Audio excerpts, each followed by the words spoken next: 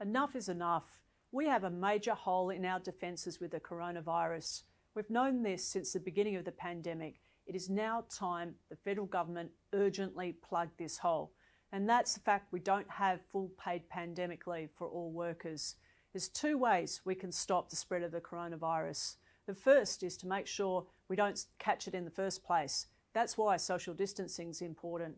Secondly, for people who do catch the virus, making sure that number one, they're tested, number two, that they are able to isolate, to stay at home, to quarantine for the 2 weeks needed so that they don't spread the virus.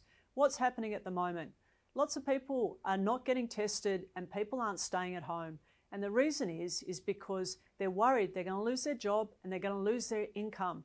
We can fix this, and it's time to fix this. We can't continue as if life is just normal. It's not while we've got the coronavirus. What needs to happen now is our government needs to take urgent action to introduce full paid pandemic leave, every single cent for every single worker. So if you need to quarantine or if you need to get tested, no matter how many times this happens during this pandemic, you know that you're going to keep your full wage and you cannot be sacked from your job. This is what needs to happen. We're calling on the government urgently to implement this really important reform to keep us all safe.